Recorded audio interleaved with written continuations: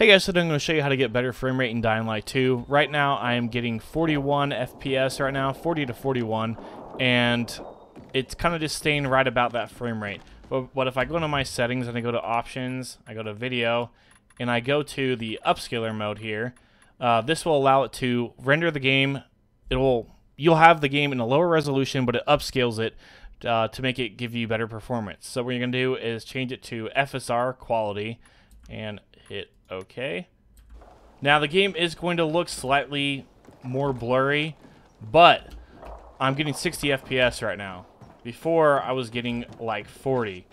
And it's not like a huge difference. There's other modes as well. I'm going to go ahead and show you. There's FSR quality, FSR balanced, FSR performance, linear quality, linear balance, linear performance. Let's see what that linear quality looks like. I want to see what that looks like.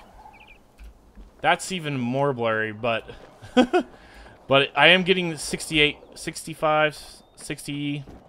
Yeah. So I would recommend putting it at FSR quality, but let's just for giggles put it at FSR performance. Let's try that out. Ooh, that's really blurry.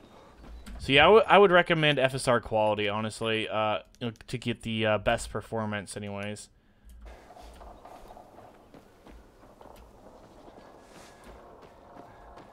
So it will make the game look a little bit more blurry, especially in this open area of the town here.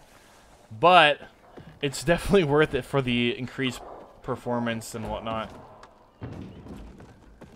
It's not too bad, though. It is kind of blurry, stuff in the distance. But let's go ahead and go back to the, turn that off. No upscaling. You can definitely see it's much more clear, but I'm also getting a lot lower frame rate. So it's a trade-off. If you prefer your game to be a little bit more clear, have a little bit lower resolution, you can turn that off. If you prefer to have, you know, better frame rate, you can turn that on. So this is Not the Average Gamer, sign off. Hope this helps someone. Catch you guys in the next video.